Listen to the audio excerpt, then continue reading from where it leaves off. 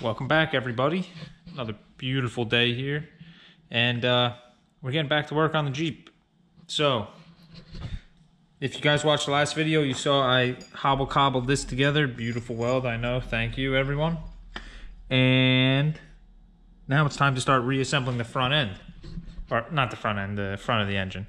And last time, or not last time, a little while ago, I took off the water pump because I made a different, neck for my heater core because I didn't like where the old one was, or the factory one.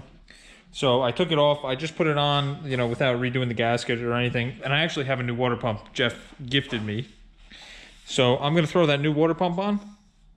We're gonna change the gaskets, get it all sealed up, get a new gasket on this guy. Of course, I melted the crap out of the temperature sensor.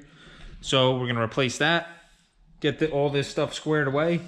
And I bought a couple parts from our good friends at Rock Auto, and it's time to put those on. So obviously this power steering line is destroyed, and I have a newer power steering box down there.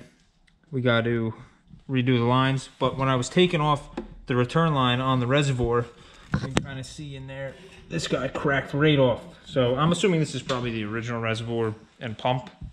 So I don't feel like changing the pump right now. This one has been working fine, doesn't burn fluid. So we're gonna attempt to do the dreaded reservoir change, which is not too bad. You gotta take it off, and there's these metal clips that hold it on. I've done it before on customers' Jeeps, but it's a little bit of a pain in the butt, those clips, but we'll get it. All right, so I think I showed you guys that. So I took this baddie back off, obviously put the gasket back, or put a new gasket in the way it needed to go. I ripped the old one, taking it off, of course, and put everything back together. New box and everything. So I got new lines for my power steering. I got to set them up, but I wanted to throw the radiator in and see how it fits, how this guy's gonna line up, all that fun stuff. So we're gonna get that guy in and see how she looks. And just like that, the rat is in. So I bought this guy on eBay. It's just a silicone 90 with a long section and a shorter one, cut to fit. So that should work like a beauty. Now I'm gonna throw my heater lines on. I have to figure out a way to, kind of mount them a little bit, just enough so that they're not like flopping, rubbing on anything. Because, the hoses are cheap, but it's something you don't want to deal with in the middle of the woods. So we'll get that sorted out. And obviously this is going to come off again and come in and out. I got to figure out a fan setup. So I was playing with the new rad, and I noticed that, well, it's not a new rad. Jeff donated it to me after he put the 4.8 in his Jeep. And he had the old Renix motor in there, Renix, whatever you want to call it.